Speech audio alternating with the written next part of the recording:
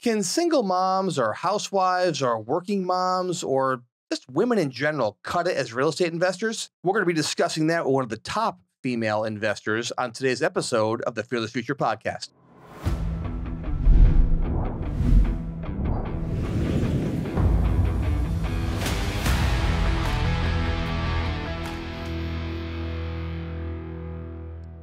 So I'm your host, Glenn Schworm, here with my beautiful bride and female real estate investor. Yeah, and I'm Amber Schworm, and Glenn has his work cut out for him today on this topic. Oh boy, here we go. Let's rock and roll. So listen, we have, if you don't know who we are, you haven't followed us for any length of time, we have flipped over 1,159 houses or something like that. We still that do number changes every day. It does. We do 100 houses a year, and we have a very female-dominated leadership team also in that company. We have a woman that runs the company. We have a woman coach for her that's run another big company. So we're surrounded by powerful, powerful women. And we have 3 daughters between us. So we really want to make sure we have a good example. So we have very different roles, though, in the world. When we used to be in the active space, I should let people know that I used to do all of the buying and selling. I acted like an agent, but I never was a real estate agent. And so I did all that and all the business stuff, the paperwork behind the scenes.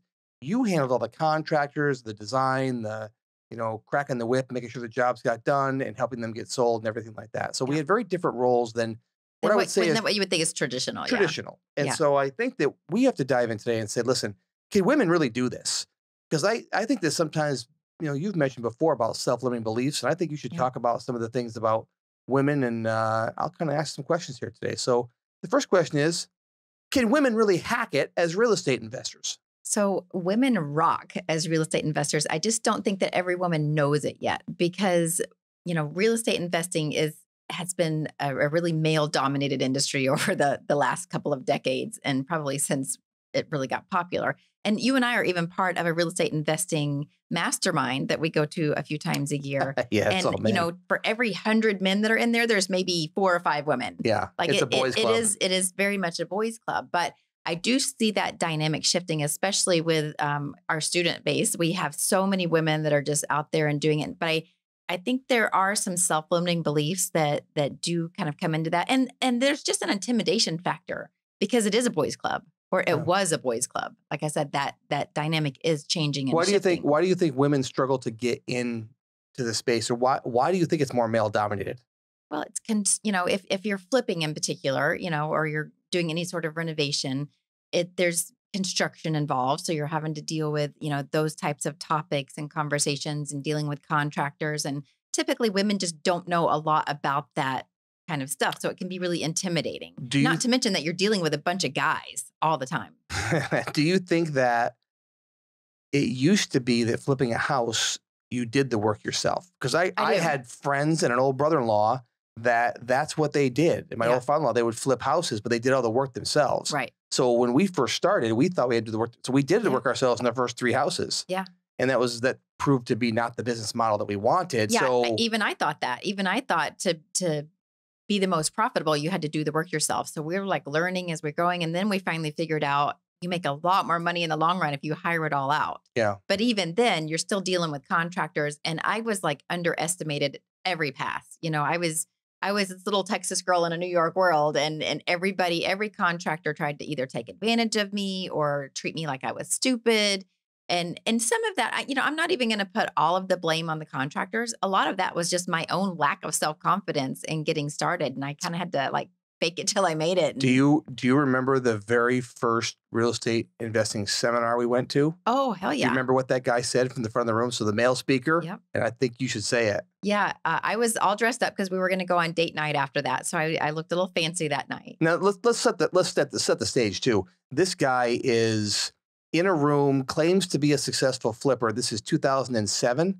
And he claims to be a successful flipper. And he has this book put together that he's going to try and sell later on. And it was a knowledge network place. And it was supposed to be, we went to this place and there were like 8 people in the room, including the speaker, and we were 2 of them. Yeah. So, and we sat in the front row because we were eager to learn. We knew nothing. We hadn't flipped a single house. Nope.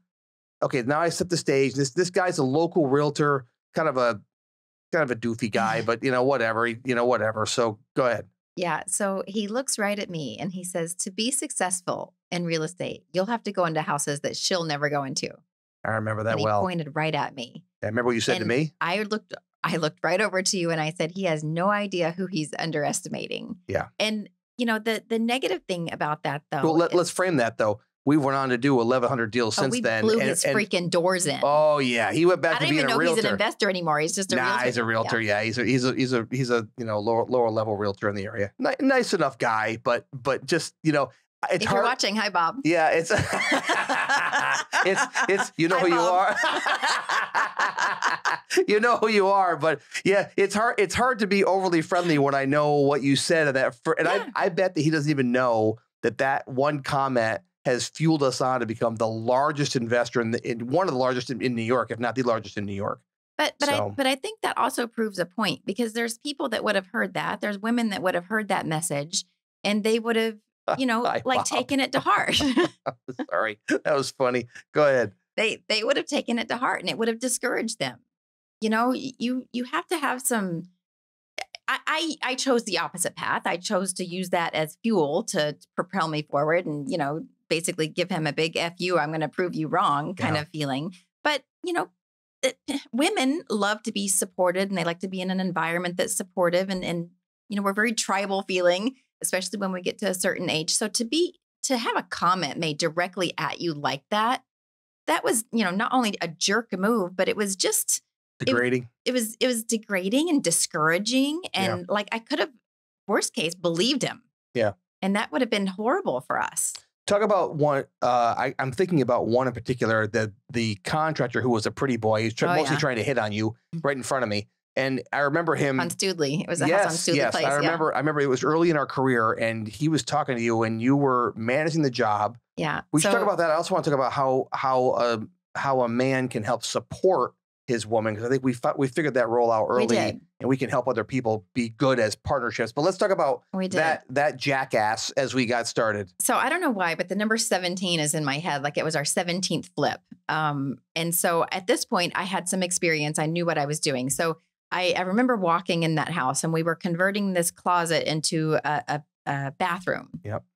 So it was like a master suite. Yeah. And I walked in and I saw that the sheetrock was done, but there were no outlets roughed in yet. And so I mentioned it to him. I'm like, where's the rough in electrical for the outlets and the lights? And he goes, oh yeah, I was going to do that after sheetrock. We normally do that after sheetrock. And I remember saying to him, I was not born yesterday. I don't have stupid stamped across my forehead. I haven't done 17 flips to not know what I'm doing on this one. Yeah. And, so basically he just tried to treat me like I was stupid. He was going to run the wire in the studs after sheetrock was up. That's what that basically means for roughing, guys. So it was like, it was like, really? No kidding. And he obviously didn't know what he was doing and was trying to cover. And I didn't know in the beginning when we started, I knew nothing about construction, but I'm a very quick study, as most people are when it comes to this kind of stuff. So you learn really, really quickly. I don't think that guy stayed in the job much longer, did he? Oh, no, we fired him like that week. Yeah. Yeah. So because he had to be fired. He was no good. He obviously didn't know what he was doing. Right. And you were able to catch him on that. Yeah. We should talk quickly about, there's a lot of people I'm sure that are couples that work together. We've never had a fight ever. Ever. So not personally or professionally. We'll be lucky if we get through this episode without having a fight. But I think we found a way early on for me to support you that I think was helpful to you. And that is that every time people would come on the job site and they would always look to me for answers. Always. And they walk in and say, hey, where do you want to put the door over here? And what did I say? Talk to her. She's the boss. She's the boss. Yep. I say, talk to her. That's not my area of expertise. What are you doing here? And you could in many cases, you could have answered the question. Sure. But you always deflected it to me. Yeah. Remember the glass installer we had? Oh my goodness. Remember the breakdown with that guy? What happened with that job? We got into a major fight and it was almost a major blow up. Yeah. We had a huge Victorian house that we were redoing in Troy, New York. And it had like 3rd-story windows. The glass was getting replaced. And they came out and replaced them, but they left like the glazing for the windows all over the outside of the windows. No way for us to get up and clean them. And so I remember calling him and saying, you guys left a mess. You need to finish your install and do a good job cleaning up after yourself. And he like ripped into me about, we're not window cleaners and that's not my job. And you're just being a bitch and like calling me names and everything. And I remember just fuming that he would talk to me that way. And I told you about it. And then you started fuming. Yeah, I was debating whether to go over there. You know, I come from a very loyal family. I learned from my dad, you protect your family at all costs. And I just was pissed. I was like, and I'm like, oh my God, I'm going to kill the guy. And I called over the shop and he answered the phone. I wanted to see if he was there. I was going to go over. And I called him. He answered the phone. I said, is this so-and-so? I said, this is Glenn Schworm. I hadn't spoke to him yet. I said, this is Glenn Schworm. He said, yeah. I said, call my wife a b-.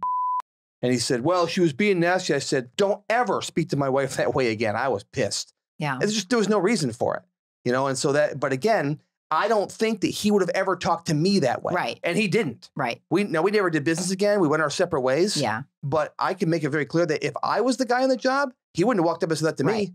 I don't know how big he was. And I didn't give a crap. I mean, you don't, but that's one of the things that women deal with is they have to deal with people that are. That's one of the things that women have to overcome is being talked down to, being discounted, and people just thinking you're dumb because you're a woman, you don't know what you're talking about. And, you know, a lot of that just comes with time and with experience. And you just kind of have to push through those initial fears to get going. But as far as, you know, can women hack it in real estate investing? I think in a lot of cases, women are a more natural fit for real estate investing than even a lot of men are. And I don't necessarily even want to make this like a gender thing, like who's better at real estate investing, men or women, because I think deep down it just depends on the person. You know, it depends on your personality type. But I hope that women see that they are a good fit, and if they do have the right personality type, they can be just as successful as any man out there. And I think that they have some skills that they bring to the table that men don't necessarily either in the beginning. So I think bottom line is we have to play to our strengths. You know, there's strengths that men have and there's strengths that women have. You know, women can get things done by even asking a certain way sometimes. And so that's also worked to my advantage in cases. Let's talk about that for a minute, because I think that it's important when you're talking about how you talk to contractors and how they talk to you back. I'm thinking about one of our students, and you were personally working with her just recently. Yeah. And she had an instance with of a contractor who's a big dude. He is. He's a really big guy. He's somebody that I've worked with for years. Yes. And he's a little rough around the edges. Yeah. And tell that story about what happened and what she did. Because as a woman, I think you have to know how to put yourself and how to set a boundary with a contractor. And this is a really important lesson. I think you'll tell it better than I, because you're obviously a woman and I'm not. So yeah, I was talking to her and I was asking her how it was going working with him. And she said, well, he called me honey, or I forget what it was, honey or baby or something like that. I think it was like baby or something. And she stood right up to him and she said, I am not your baby. Yeah. Don't call me that. Yeah. And so nobody puts baby in a corner. I don't know if she went that far. I don't know if she quoted the movie, but the point was that she stood up for herself and she, you know, made sure that he wasn't looking at her that way. And she did the right thing. Yeah. She put him in her place and she said, you know, this is a professional relationship and you're not going to talk to me that way. Yeah. And he respected that. And I think when you're setting boundaries with people around you, it's important that you have a team around you that also helps set boundaries. So like, for instance, I was your biggest advocate with don't talk to me, talk to her. Yeah. And it got to be the team members of ours knew the same thing. Other contractors would say, I don't know. That's going to be an Amber question. You have to ask Amber. They didn't know that question. But then when you get your suppliers to defend you, that's even more powerful. So I know you're thinking, are you thinking about what I'm thinking? Depot, the Home Depot. So you should talk about that story, because that's an interesting story, because that's a place that, you know, we now spend whatever. We were spending in the millions every year at Home Depot. So we had a name for ourselves. Yeah. And let me set the stage for this story you're going to tell, because we would walk into Home Depot and Amber was the queen. I mean, she walked in, Home Depot in Schenectady, New York. She walked in there and she was the queen. Everybody knew who Amber was. And, oh, Amber, can we help you today? Amber, hey, who's the doofy guy with you? So, you know, and then one time Joe came out and met me in the parking lot and said, look, I'm coming out and talking to the Godfather. I'm in the car while you're in there talking and doing your thing. And you were amazing. So anyway, so you were really, really well known from the employees at Home Depot because of how much we spend. Yeah. And they knew that we had a bunch of students. And I was in there all the time. Yeah. Yeah. And they knew you well. So let's tape, now that I've set the stage for you, now tell what happened that day, which was really interesting. Yeah. So I had a little convertible car that you got me for an anniversary present one year. Yep. Little Lexus convertible. And I parked in the Pro Desk parking spot.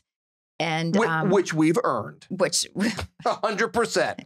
and then some, which I often parked there. So there was a guy that was going, he had to park in the regular parking lot because the protest parking was full. Now let's set the stage for this too. This is about 9 parking spaces, right? All trucks and Amber's little Lexus convertible. Yeah, my so little go convertible. So the guy comes in, he's all huffing and puffing, and he's all pissed off because there's a little convertible parked in the protest parking, and he couldn't park there. He had to walk literally, probably 30 more feet to the parking lot and carry his screen door, which was he wanted to find you. And he wanted to find me. And so we actually had one of the contractors there that we worked with that we worked with for a long time, that I got along with really, really well. And the guy behind the pro desk, the manager there at the pro desk, and they both had my back. And the guy came in, rip roaring and saying, "I'm going to find her, and I'm going to walk." Oh yeah, he's going to walk around the store and find me. Who is that that's parked there? She doesn't deserve to be parked there, or whatever. And so the manager of the pro desk said, "Dude, you have no idea who that is and who you're messing with. She spends more money in this Home Depot than all of the other people parked in protest parking combined." Yeah, that was nice to have him have your back. It was. And then our contractor actually came and found me in the store and wanted to make sure that I was going to be okay. And he actually walked me out to the car just in case the guy that was going to be out there waiting for me and have words. So I often wonder what that guy thought when he got back in the car. I thought, maybe I should keep my mouth shut when I walk into a place again over my parking space, because that woman's spend dwarfs my spend. So that woman is kicking my ass as a contractor, right? So But I think that also goes to my strengths and the things that I was able to use to my advantage. I was really good at building those relationships, whether it be with the contractors or with the suppliers at Home Depot or wherever we were. I mean, those people had my back, and they did nice things for me. They took care of things. So again, there's advantages that some men are going to have that women don't, and vice versa. Well, so listen, you would often take the pro desk in Home Depot. You would go and take them cookies, or you'd make them snacks. You'd make them. Now, listen, if I ever walked in and made a bunch of snacks for a bunch of guys don't do that for other guys, not typical guys, right? So that's not going to happen. I'd bring Joe his favorite whiskey on his birthday. You did. Yeah. Now, guys would do that, but you did. You went above and beyond, because you could do stuff that a woman can do. You could walk in there and say, "Hey, guys, I made you whatever you'd make them." I remember you made them rolls, or you made them cookies, or you make them whatever. Christmas stuff. We'll bring them Christmas presents, whatever. But I think you could do that, and you strengthened that relationship, because a woman can do that with a man. So you got to use that to your strength without question. But I think that also goes to a skill that a lot of women have, and that's being able to speak other people's love language. And I think that that's a skill that we get from, and men do it too. I'm not saying they don't, but I think women kind of have it on the next level. And so whether it's with their spouse, or whether it's with their kids, or whether it's with anybody else, we have to find what makes people tick. Yeah. And with our kids, kids respond to discipline differently. And so you have to find what works for each person. And some contractors respond really well to praise and, the I'm going to provide pizza for your guys on Friday. And some contractors respond to, "Hey, I need to give you some tough love." And that was something I was much better at than you were at, because the contractors, if we got to Friday and they needed to pay their guys, but they weren't done with the phase that I needed them to be done with to fit our timeline. You're way tougher than I was. They would actually come to you again, and they would say, "Amber's not paying me. Amber's being really tough on me. I need to pay my guys." And you'd be like, "You got to talk to her about it." And I was super strict on that, because I'm not going to let the money get ahead of the work. Yeah. And I, but from raising kids, like I thought of them that way. Like you have to, if you want to get rewarded, you have to do the work. And so I love paying my contractors, and that's a conversation I would have with them up front. I love paying you, but you have to get the work done, and I'll be happy to write you a check. I think of this like being a dad, because most dads, if dads out there, if you're hearing me right now, you know exactly what I'm talking about, because sometimes the mom says no and the kids come to us, we're like, "That's fine with me, whatever." And you got to be very careful, because you still don't you dare override me. Yeah, you override your wife. There's a cost to pay for that too. But men tend to be a little easier on that. And again, contractors would get to me and I'd be like, "I don't know," and you were just like, no, and you were do the work. You were a lot tougher on them than I was, and so some couldn't hack it. That's the truth. You were strong, so a lot of them couldn't hack it. And that's fine, because honestly, the ones that did hack it would take advantage of other people like me. Right. So I wasn't very good at it. But you keep talking about love language, because I think love language is important, because you're going to use those with who? I mean, you're going to use not just your contractor. You use them with almost everybody that you deal with, whether it's, the people that you're networking with, other real estate agents, other investors, contractors, supply, like everybody, even when you're negotiating to buy a house, you're still trying to find out what's going to make the person tick, what's important to you. And women are really, really good at communicating, more so than a lot of men are. So wait a minute. You're good at communicating? Because let's talk about you for a minute. I'm communicating very well right now. Thank you very much. I don't know about I just you. Choose who and what I want to communicate about. Oh, okay. I like how you choose. I'm a good communicator if I choose to be a good communicator. Yeah, okay. Yeah, that's more what that is all about. So let's go down that hole for a minute. But generally speaking, and again, it's going to vary from person to person, whether you're a male or female, but we're talking in generalities, right? So women are typically better communicators. And so when you're trying to bond with someone to buy their house and negotiate with them, women, I actually saw something the other day that women closers close 11% more than men closers. I'm not surprised at all. Because of our nature. We're better at bonding. We're better at getting people to open up to us. I can sit in and talk to anybody and get them to tell me their deepest, darkest secrets for the most part. And sometimes you're like, how'd you get them to tell you that? But it's because of I remember specifically when you sat down and talked to my mom and had a conversation about their sex life or something with my mom and dad. I'm like, I had 3 older brothers who were like, what are you talking about? Stay away from that topic.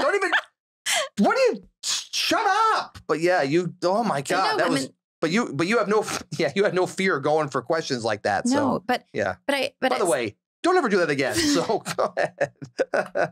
I'll do it just to piss you off. Yeah, I'm sure you will. But I think the reason that it's still male dominated to a certain extent is just because the barrier to entry is a little different for women than it is to men. But I think that once women get in the right circle and understand that they can use their strengths and they don't have to pretend to be a man and to get the job done, they don't have to go into that masculine place. Use your femininity to your advantage. And I'm not talking about flirting to get things done. I'm just talking about you used to wear a bikini top when you went in Home Depot, didn't you? So never. Maybe some low cut shirts, but that was me. So. But use your strengths and the things that you have about you that are assets to your business to make it successful. You don't have to be just like a guy. Be the woman that you are and do it the way that you can do it. So you've mentioned a couple of times that women are better negotiators. And I am curious. I'm a pretty good negotiator, but why? Tell us why you think women are better negotiators than men. I think we take a different approach. And with that being said, negotiating is something that a lot of people don't give themselves a lot of credit for, especially women, because they think of going into a car dealership and having to haggle over the price of a car or something like that. But I think that most women are a lot better than they think they are. They give themselves credit for. And it's because of our negotiating skills that we have to use every day. I mean, how so? Well, if you're married, you negotiate with your spouse. Gee, what would you ever negotiate with your spouse about, honey? Oh, I don't know. What would you like to do tonight, babe? As far as negotiating, I mean, you tell us how it's going to be. That's pretty much how that works. But yes. So go ahead. So negotiate with your spouse. Negotiating with your spouse. If you're a mom and you have kids, I mean, kids are the best negotiators on planet Earth. Amen. I mean, they don't take no for an answer. Amen. I mean, so we're always negotiating with them. Even after we say no, that we're still negotiating with them. Yeah. So that like never ends. I mean, from pretty much the moment they get out of bed till the moment they go to bed at night. Can I stay up later? I need a drink. Like it doesn't stop. So, but you have to like apply that to real estate, and it is a shift. It's a little bit of a mindset shift. But like once you do it, it does require getting out of your comfort zone in the beginning, because I was definitely out of my comfort zone dealing with the contractors and doing construction and negotiating and.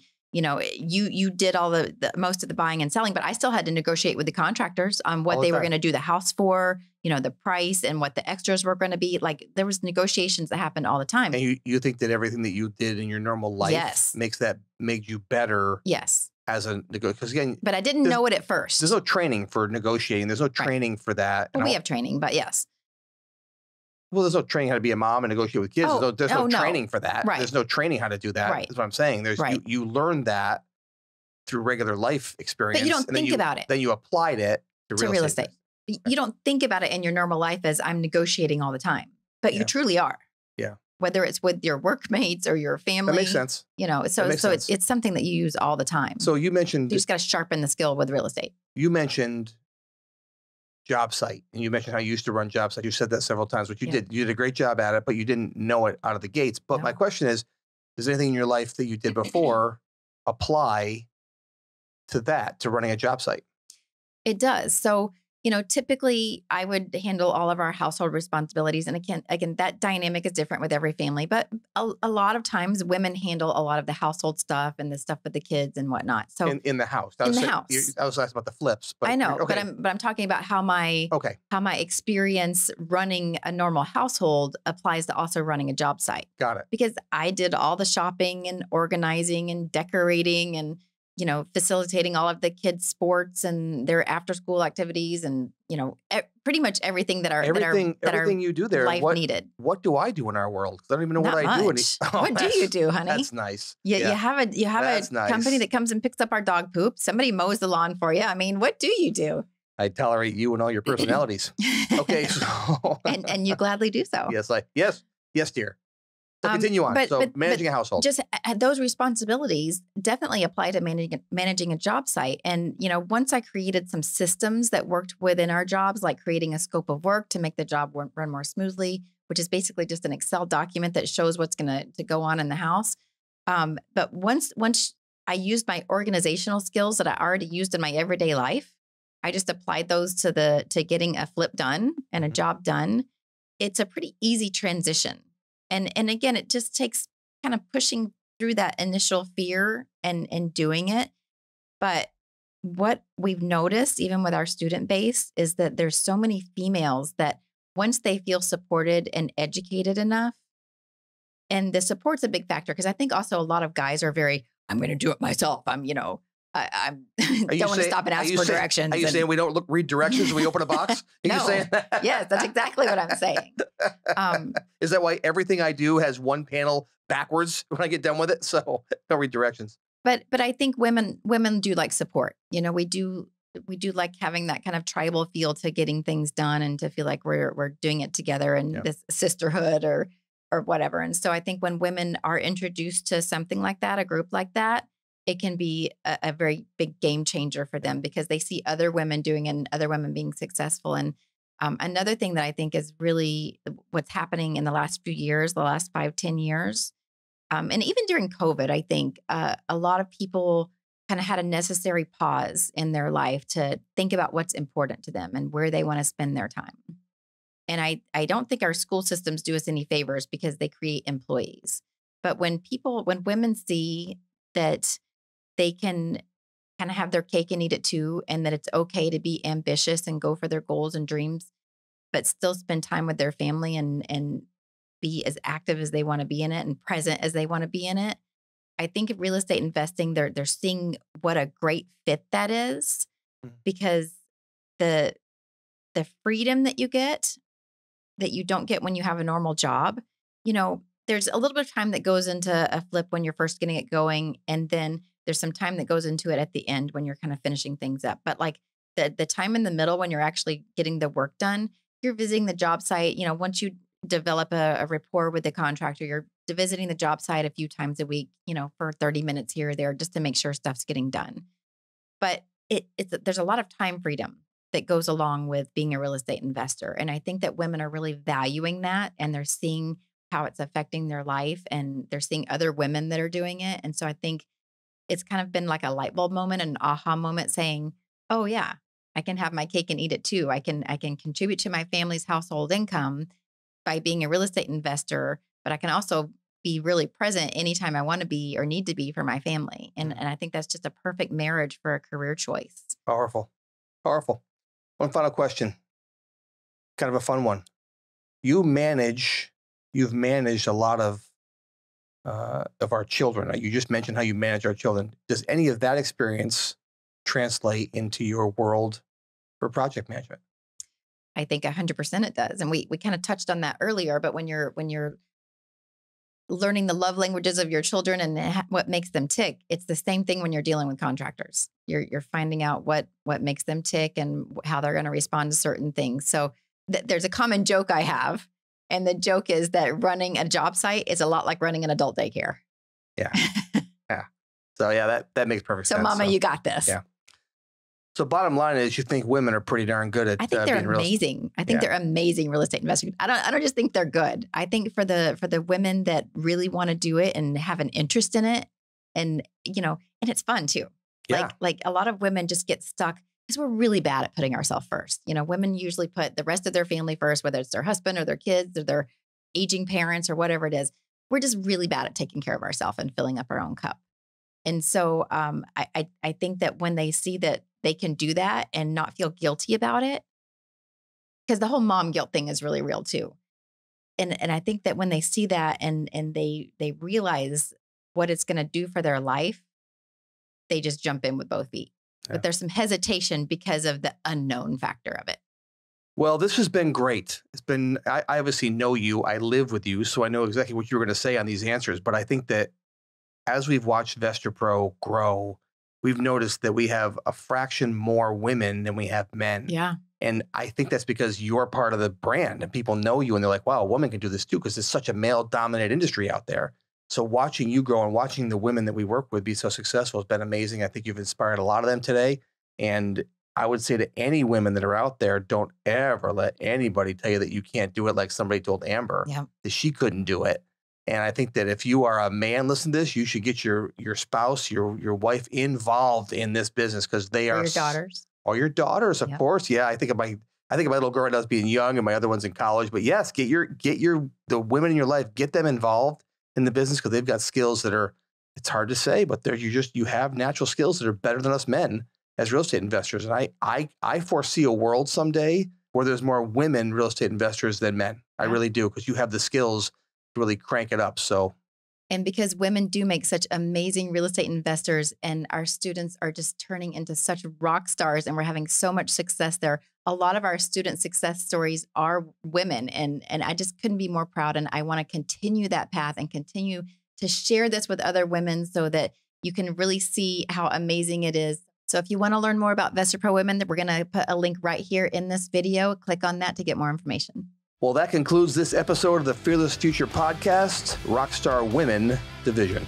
So if you enjoyed what you heard, make sure you like the video and don't miss any future content by subscribing to the podcast and turn on those notifications.